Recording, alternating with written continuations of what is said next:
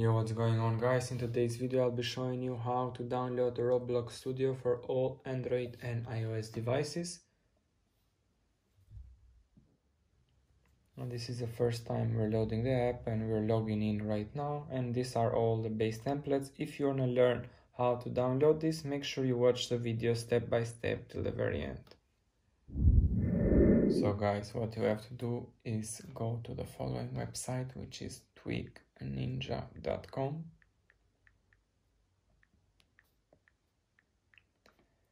And it's working for both Android and iOS devices, and you have to go right here on the web.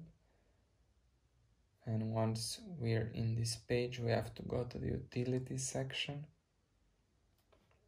and scroll down till we find Roblox Studio. Tap on the get button, and depending on which device you have, in my case it's an iOS device because I'm using an iPad, I have to tap on the iOS button.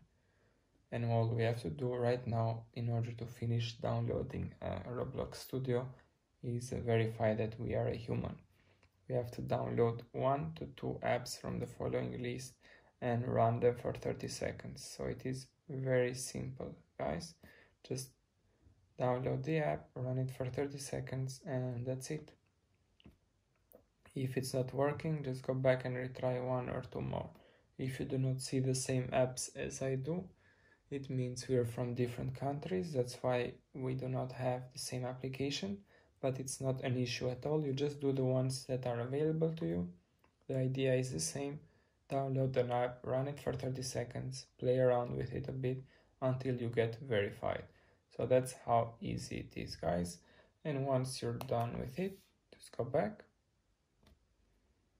And that's it. Right here you hit the refresh button. And let's go back to the home screen now in order to check, and there you go. It has installed right after the last app that we've just downloaded. There's a Roblox Studio, so let's open it up.